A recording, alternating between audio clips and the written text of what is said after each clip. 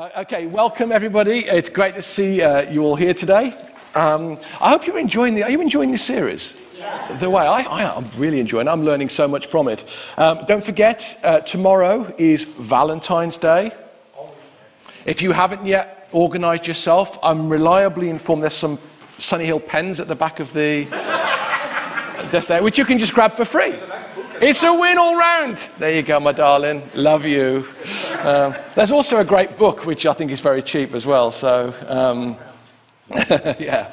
I remember last year, Fru woke up on Valentine's Day morning, and she said to me, "I've had a dream that you gave me an expensive, beautiful diamond necklace." And she said, "What do you think it means?" And I was obviously had to think on my feet, so I said, "Oh, well, you'll find out later." So I went shopping that day, I got the gift, and I wrapped it, brought it home, and you should have seen the excitement in her eyes when I said, "Well, now you'll find out what your dream means," and I handed her the gift. And she opened the gift. She was a little less excited when she realized it was a book, Now Discover What Your Dreams Mean. Yeah, sorry. Anyway, this year, I bought her a bag and a matching belt. So hopefully the Hoover will work better now.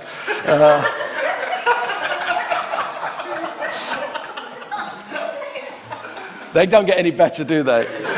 They really don't. Anyway, we've been in this series, The Way, we've been looking at what it means to follow the way of Jesus.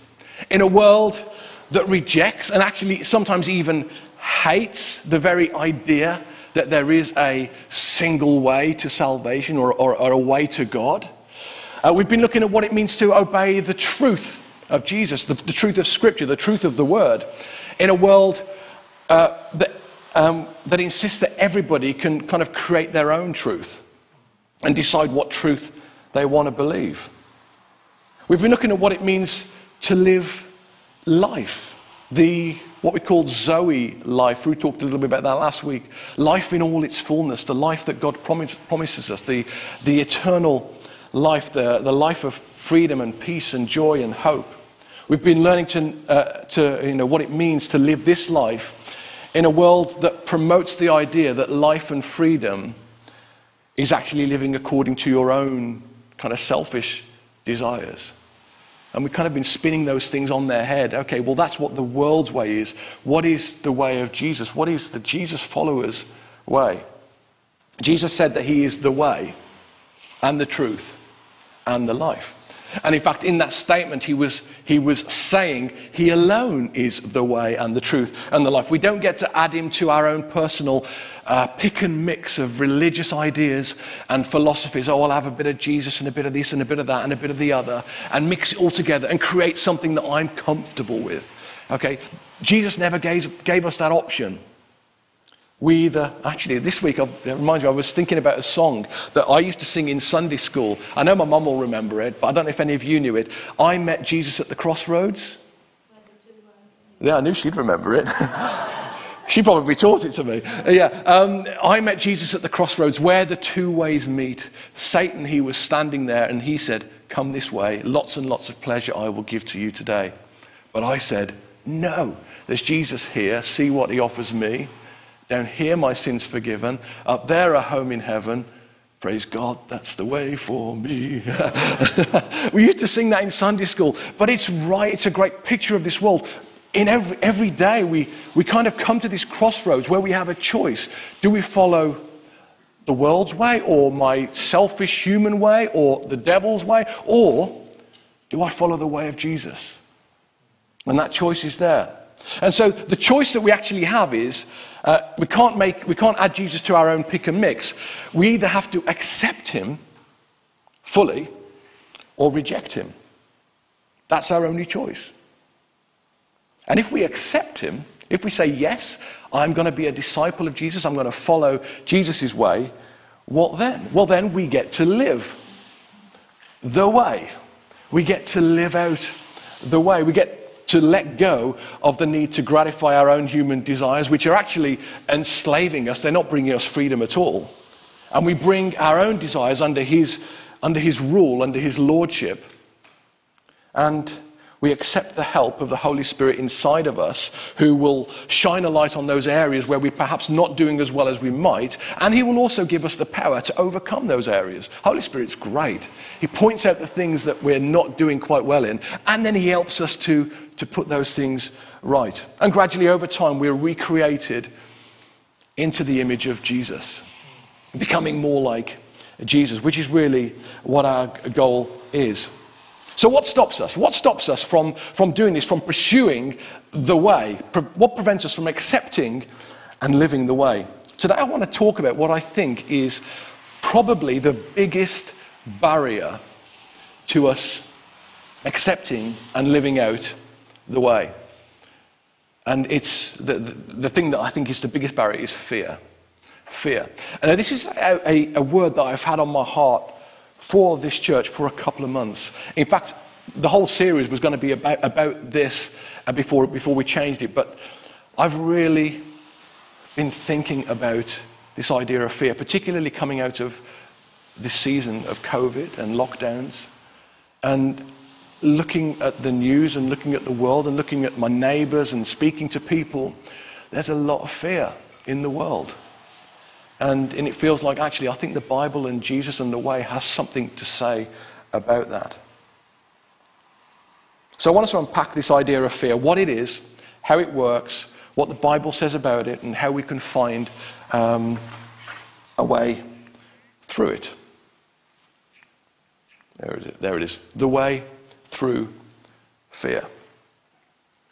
So first of all, a definition, so that we're all operating from the same page. Fear. I got this from a dictionary, an online dictionary, which said it's an unpleasant and often strong emotion caused by anticipation of a real or imagined danger. So the first thing we see is that fear is an emotion. It's an emotion. It's a feeling that is caused by a sense of danger towards us. It can be danger that we feel about us, or danger towards those we love. Okay, people we care about, we can feel fear on their behalf. And that fear, and that danger, can be real danger, or it can be an imagined danger. It doesn't have to be an actual real danger. It can be just something that's in our heads. It will still cause the same emotion of fear that's inside us. And fear is something that we all have the capacity to feel. And all sorts of things can make fear rise inside of us. We just sang, didn't we? I'm no longer a slave to fear. I am a child of God. There's plenty of things in the world that are scary and dangerous. Right? Even before COVID hit the scene, there were things in the world that were dangerous. Right? That could cause fear. And if anybody ever says that they don't feel any fear, then there's three possibilities. One, they're just lying. Okay, they're just not telling the truth. Two, the second possibility is that they are too stupid to recognize danger. I don't know if you ever remember do you remember Johnny English, the movie? The poster for Johnny English said, "He knows no fear, he knows no danger, he knows nothing." Yeah? And sometimes, it's a bit like when I was a teenage boy, and I don't know if teenage boys go through this period where they don't see the danger in things, and they try all sorts of things, and they think they're invincible. They're just too stupid to recognize danger. So either lying or too stupid, or the third possibility is, if you're somebody who says, "I don't ever feel fear," the possibility is you're living a really small life. You're not living the life that you were created to live. Because if you were, then I think actually you would feel fear. If you stay inside the zone of your comfort, then your life just isn't big enough. I don't know if you think about Joshua in the Bible. He's one of the heroes of faith, isn't he? Joshua, he's the guy who took over from Moses, and he was the one who led the nation of Israel from the desert into the promised land. What a great guy. We never think of him as somebody who was afraid. But he was. He was somebody who felt fear. He went into battle after battle after battle, but really, he was somebody who was filled with fear. Let me explain what I mean. Right at the beginning of the book of Joshua, when God is commissioning him to lead the nation and to take them forward into Canaan, God says this to Joshua. He says, "Have I not commanded you? Be strong and courageous. Do not be afraid. Do not be discouraged, for the Lord your God will be with you wherever you go. And who do you say don't be afraid to? You say it to people who are afraid. But this isn't the only time. This is Joshua 1. But if you kind of look through the next few chapters, Joshua 8 verse 1, Joshua 10 verse 8, Joshua 11 verse 6, he says exactly the same thing. Do not be afraid. Do not be discouraged. Every time Joshua had to face a new battle, a new enemy, a new nation that he had to overcome, the same thing. Do not be afraid. Do not be discouraged. Do not be afraid. Have courage. Have courage. Do not be afraid. God was telling him again and again. Why did God say this to Joshua? Because he was afraid and discouraged. Because that's what we say to people who are afraid. What was Joshua afraid of? Well, he was about to go into battle. People with sticks and swords and knives and axes and shields and things that were going to be aiming to hurt him. He was afraid of being hurt or even killed. Or maybe he was afraid of stepping into Moses' shoes, of not leading the children of Israel well. Man, it was big shoes to fill, wasn't it? But whatever the fears, the dangers were real. The dangers that he was facing were real. And the truth is, I don't think he went into any of these battles without any fear. Even though God said to him, don't be afraid, I don't think actually God was saying that you won't have fear inside you. To say to somebody, don't be afraid, instead have courage, they're two different concepts. Let me explain what I mean, because courage and fear, they're not opposite. They are not connected like that. You don't lay aside fear and pick up courage and everything is easy and wonderful. It's not a scale with fear here and courage here, and you really try and move yourself along this scale until you get to courage. Fear is an emotion. Courage is not an emotion. Courage is a decision.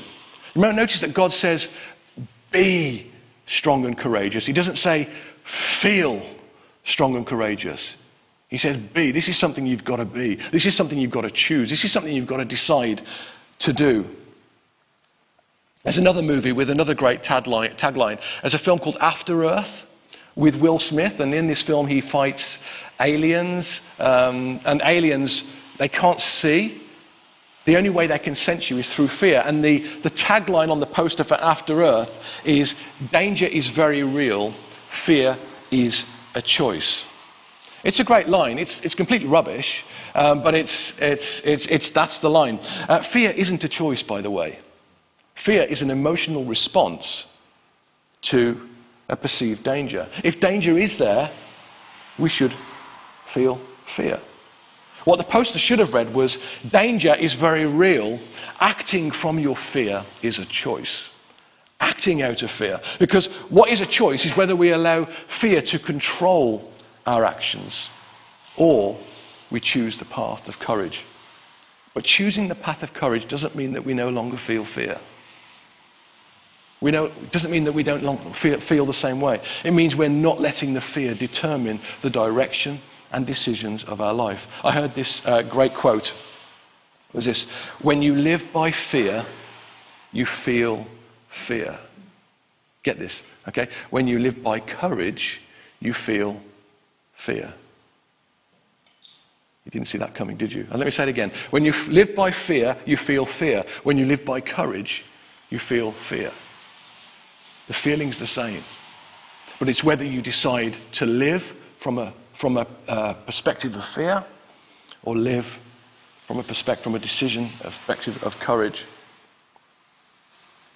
About what in your life is God saying to you? Have courage. Be courageous. Don't be discouraged. So what fears do you live with? Fears maybe about your family, that your kids won't turn out the way you want them to turn out? Yeah.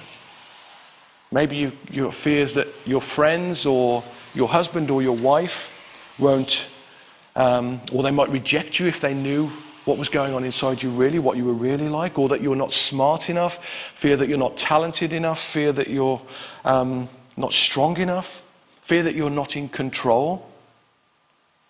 The space between the life that I'm living now, the life we're living, and the life that we want to live is often filled with fear. Is often filled with that emotion. The space between me and my dreams, again, is a space occupied by fear. The space between me and my God-given purposes is often a space filled by fear. It's like, let me put it this way, if you're standing on a beach, kind of looking across a great ocean, and in the distance you see a land, just all the way over there, and you think, yes, that's where I want to get to. That's my dreams, that's my God-given purpose, that's what God's talking to me about, that's the life that I want to live all the way over there. And that ocean between you is filled with your fears. Fear of failure. If I try this, will I succeed or will I fail? Fear of ridicule. If I go that way, what will my friends think about me? Fear of losing my reputation. What will people think of me if I step out in that way? I heard something interesting a couple of weeks ago, which was your reputation is who people think you are. Your character is who you actually are. Fear of missing out, FOMO. This is a particularly millennial thing, isn't it? If I step out and head over there, what if I miss something better over there? Or what if there's something back here that I wish I'd have done? Or what if people there are happier, or people there are happier? If I go over there, I'm going to feel I'm going to miss out on something better. Fear of my dreams not living up to my expectations. Fear of what this will do to my family and those around me. Fear of letting go of where I am now. Even though I know that that's better, this is familiar. And so sometimes you just feel like I just want to stay in a place that's familiar. Fear of success. Fear of how others will view you when you start moving on. You've heard the saying, misery loves company. You know what's true? Dysfunction loves company as well. And the people that we've gathered around us can often have the same fears that we do. And if we to start break out of that, then maybe we're worried about what they will think about what we're doing. I don't know if you've ever seen this, where there's an addict who's got, some kind of addiction, and he hangs around with other addicts. If he breaks out of his addiction, there's a sense that all these other people who he leaves behind start to antagonize him because misery loves company, And who are you to step out of this? I don't know if you've ever seen I know I'm doing a lot of movies today, but sorry about this. Movie Coach Carter. I think it's a classic movie about a high school basketball coach. It's a sporting film. You know those sporting films where you've got the team, the underdog who you follow, and at the beginning of the movie they play the best team in the league and they get thrashed, and then by the end of the film they've worked through it all, and at the end of the film they play the best team again and it's a championship game and they win. That's not this film.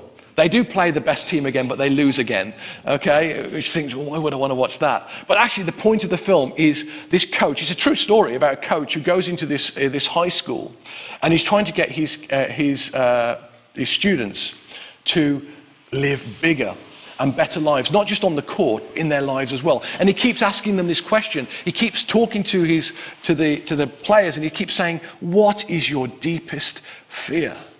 What is your deepest fear?" And throughout the film, the players kind of look at each other. Why does coach keep asking us what our deepest fear is? And then it gets to the end of the film, or towards the end of the film, there's a breakthrough moment where the students, they finally start to trust the coach. And one of them quotes this poem by Marianne Williamson. Who says, "Our deepest fear is not that we are inadequate. Our deepest fear is that we are powerful beyond measure. It is our light, not our darkness, that most frightens us. We ask ourselves, who am I to be brilliant, gorgeous, talented, fabulous? Actually, who are you not to be? You are a child of God. Your playing small does not serve the world.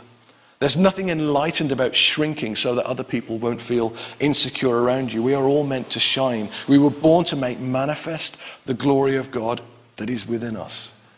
Not just in some of us, in all of us. And as we let our own light shine, we unconsciously give other people permission to do the same. As we're liberated from our own fear, our presence automatically liberates others. And so we've got these two extremes. You've got, the place we want to get to over here, and then between it is the fear of failure or even the fear of success. And both will hold us back from crossing that ocean to the plans and purposes of God. And the fears won't just dissipate. They won't just go away with a quick prayer or by giving yourself a talking to. What we need is courage. Courage. Courage is the boat that will get us across that ocean. God said to Joshua, have I not commanded you? He doesn't say, have I not suggested?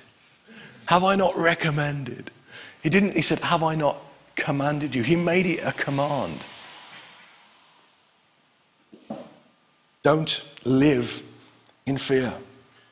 Live from a place of courage. Beware of someone who says you can bypass fear. You can go around it. You can have a smaller dream, a more accessible dream, a different purpose. That's not the way of the kingdom at all. You know the parable of the talents. I'm sure we all do. It's a really well-known story that Jesus tells about a master who goes away and he entrusts a portion of gold to his 3 servants.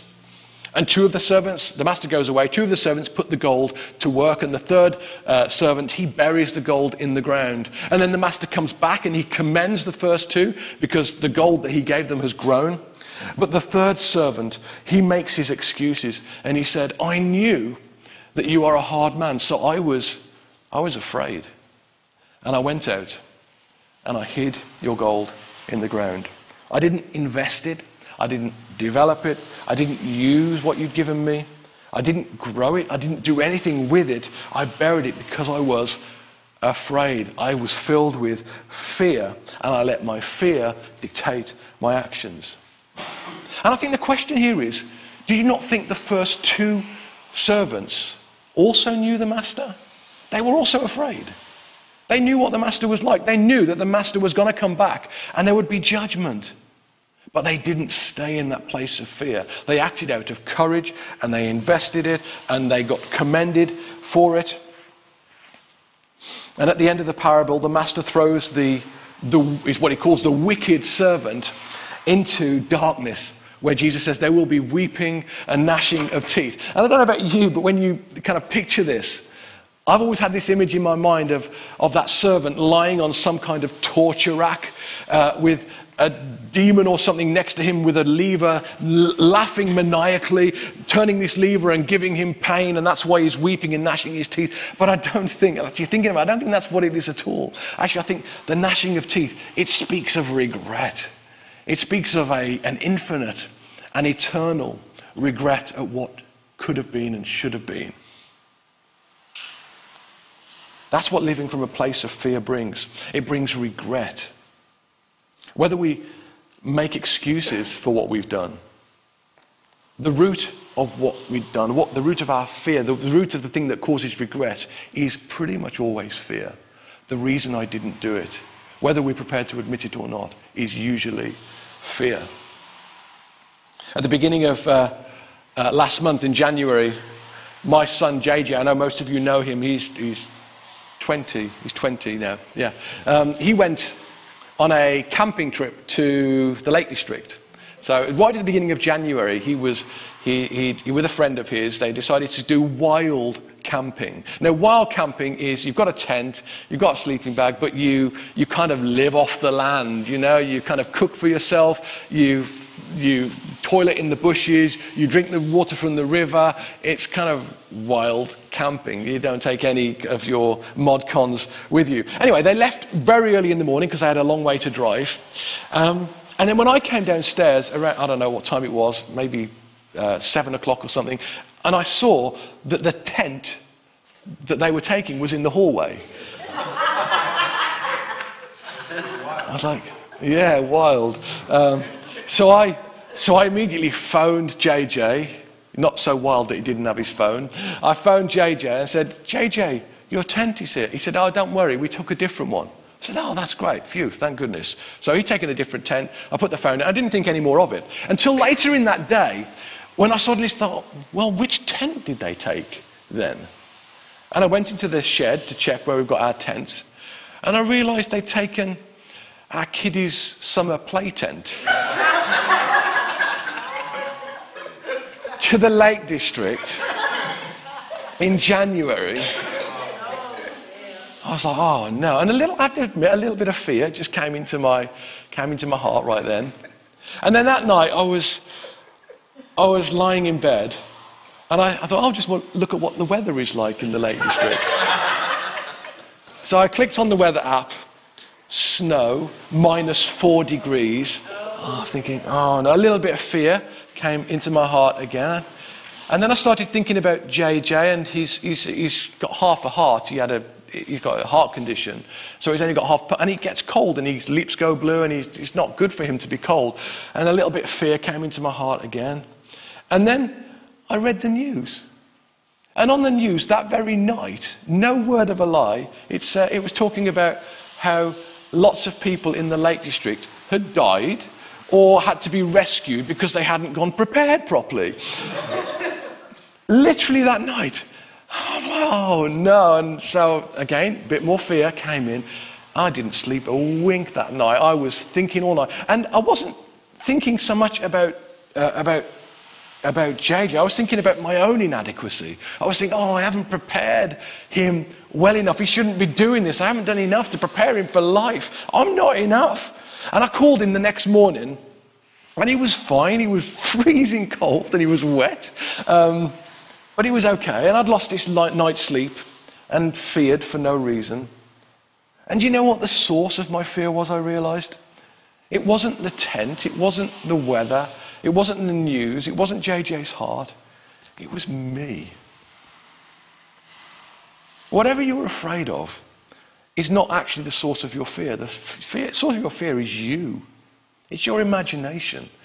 It can be anything that we put fears on. We put fears onto spiders and the dark and other things. And actually, it's just us. And over the last couple of years, living through this COVID pandemic, fear has gripped so many people.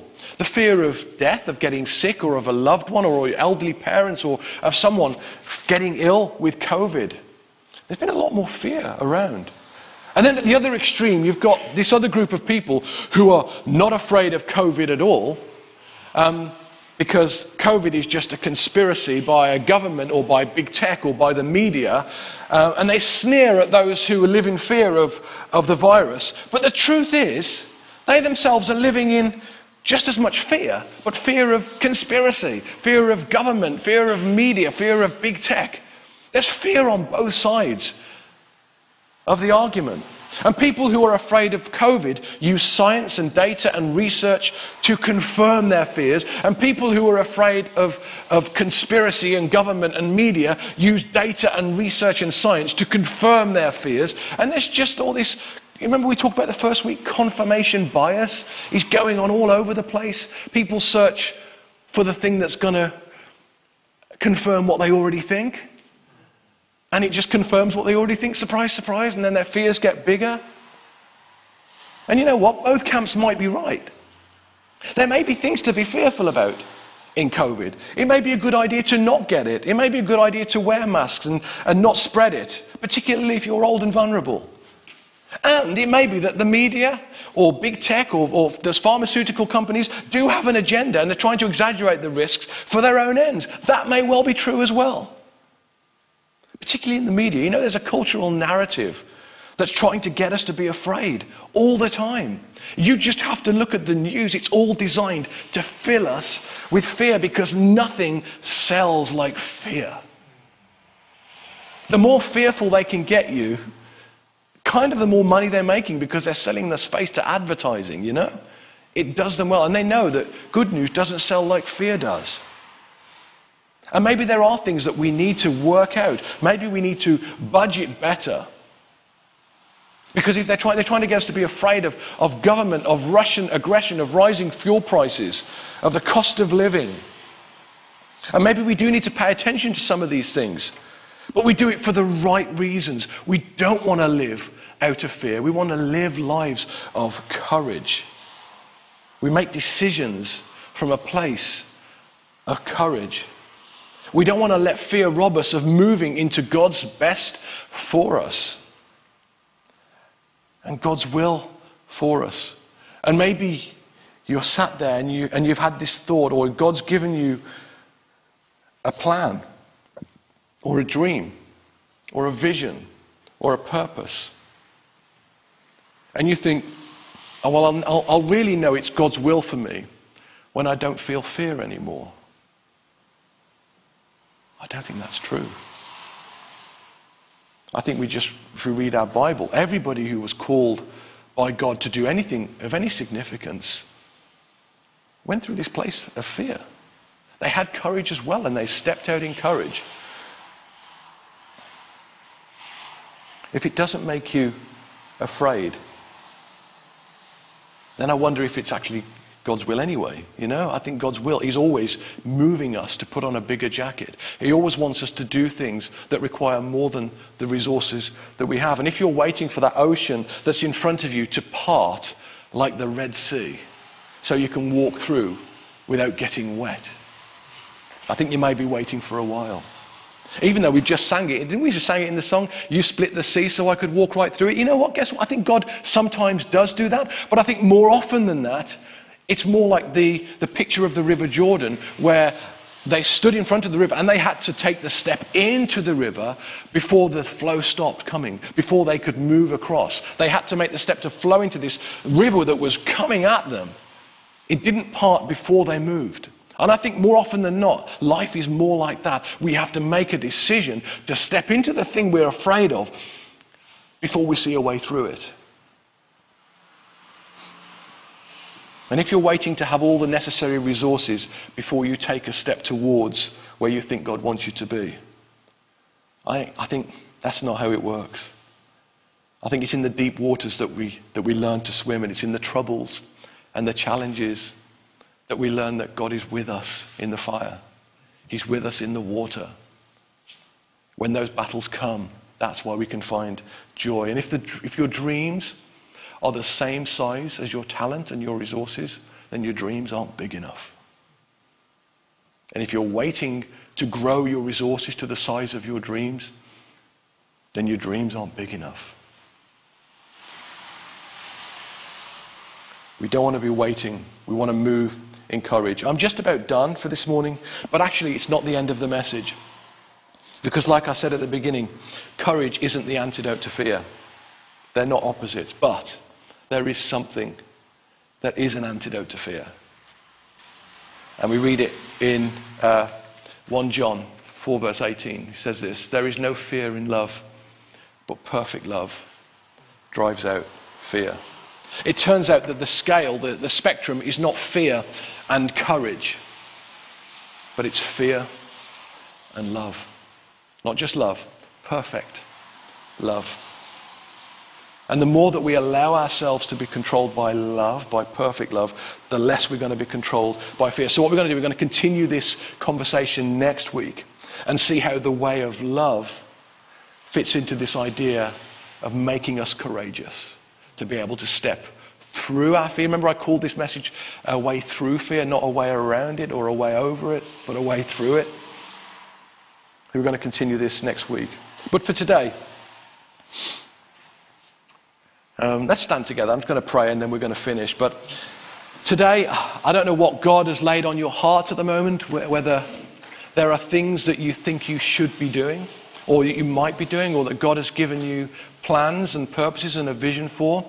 I was reading in my Bible reading today, Acts 2, which quotes from the prophet Joel, when he says, your old men shall dream dreams and your young men shall have visions. That's everybody.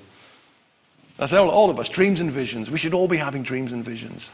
Okay, that's what the Holy Spirit does in us. That happened on the day of Pentecost. And I wonder what dream or vision God is planting on your heart in this season of life. And maybe you've been waiting for the fear to go before you step into that. And perhaps God today is saying, no. It's time to step out. Don't be afraid. Have courage. Don't be discouraged. Move forward. Yes, you don't need resources or talent. You need courage. God is big enough. God is big enough to help you into the plans and purposes that he's given you. So I'm just going to pray. And if you know that you want to do this, that you want to step into a life of more freedom, a life not controlled by fear, but actually distinguished by love and courage, then I would encourage you to hold out your hands and just pray this prayer with me as we ask God to give us the courage. Lord God, we thank you for your word. We thank you that you have commanded us to not live from a place of fear, but to live from a place of courage. Lord, we know that your will is that we grow, and that as we persevere, that we become mature and complete. And I just pray for every person here who is submitting to your will, to your way. I pray that you would envision them with a new plan. Behold, you say, you are doing a new thing. Lord, I pray that you would do a new thing in each of our hearts. And it will be a big thing that will need courage, a big thing that might give us a sense of fear, but we're going to step into it anyway because we know that you are God, the creator and king of the universe. Jesus and Holy Spirit, I pray that you would help us to have courage, to walk your way, to walk the way, and to follow you until our life is ended, God, and to never stop moving forward. In Jesus' name, amen. Amen. Amen.